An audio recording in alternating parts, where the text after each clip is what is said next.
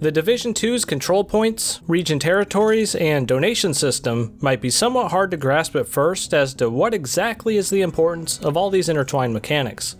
How this faction-controlled ecosystem actually functions is vital to understand, however, because it's the foundation for much of what's going on behind the scenes on the map, and proves to be a great benefit to your agent's overall progression once understood.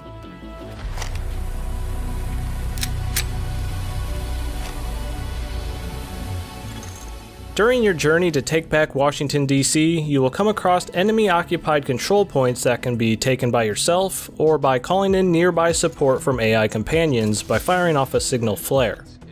It takes them roughly 30 seconds to make it into battle, so plan ahead and only fire this off when you're in a good position because it does alert nearby threats. After battling your way through waves of enemies, you'll be tasked with taking down the big boss leader. Once the outpost is cleared, a supply room will open up that is essentially a treasure trove of usually useful gear. Your faction will now occupy this control point, which opens up an entirely new supply donation and region satisfaction system, which we'll be getting back to shortly. Another bonus for taking these over is that they will now function as a fast travel point, which gives you a little more freedom when traversing the map. You can also get in the habit of returning every 24 hours to each of these supply rooms you occupy to get more free gear again, as it restocks the basic gear containers in these rooms, just not the initial large one. Log in each day and do your regular rounds of supply rooms, because you're now in charge of what is essentially a perpetuating gear farm. Now, if you want to simply roam around the map and take down enemy control points just for the loot, that is a decent approach, but there are further benefits from maintaining these control points as we dive into the faction supplies and donation system next.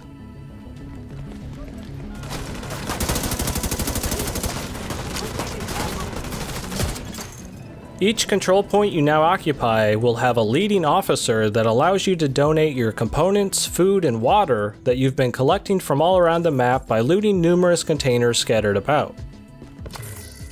The more you donate and fill up these meters to satisfy a control point, the more experience you will accumulate that goes straight to your agent's level. This pretty much directly turns those supplies you've been gathering into raw experience. Also, once these 3 meters rise above 50%, the outpost will be satiated, indicated by these circles turning red to white. The better supplied a control point is, the more they will send out scavengers of their own that will attempt to accumulate some of these resources themselves by searching nearby supply nodes.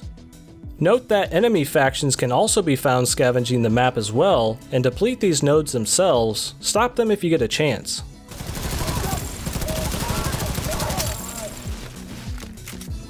All 3 of these resource meters will deplete over time in every given control point if neglected, and you're further encouraged to keep these meters filled if you take the detection perk from your quartermaster. With this, once you have satisfied the required needs of a control point, containers and enemies in that sector will be highlighted for a time, making you more efficient in the territory you control.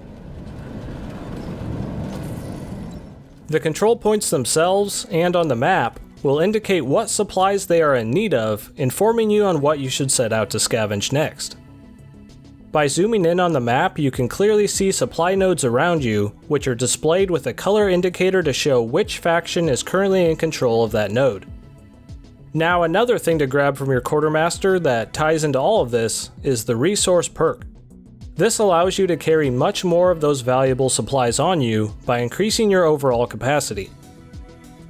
As you might start to see, there's a very simple core flow to these systems once you understand each element.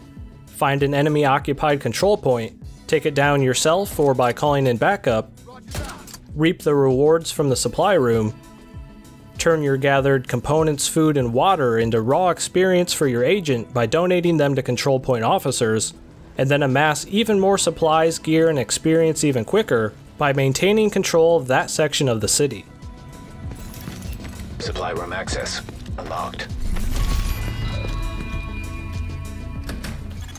And that pretty much sums up the main principles of the importance of control points, donating, and how the meta-level faction system is working behind the scenes and by your own influence. But, as I mentioned before, if you find this supply donation stuff to be somewhat convoluted and just want to avoid it, you can easily ignore most of it and be just fine. However, I do encourage you to jump over to a nearby control point from time to time just to dump your inventory, because you're essentially sitting on wasted experience if you go around too long with your supplies maxed out. If you enjoyed this style of content that attempts to help explain nuanced game mechanics and systems, consider subscribing and checking out my Patreon page, which helps to keep this channel operational and also allows me to give more back to supporters. As always, this has been Deadite from Boomstick Gaming. I really appreciate you sticking around till the end, and thank you.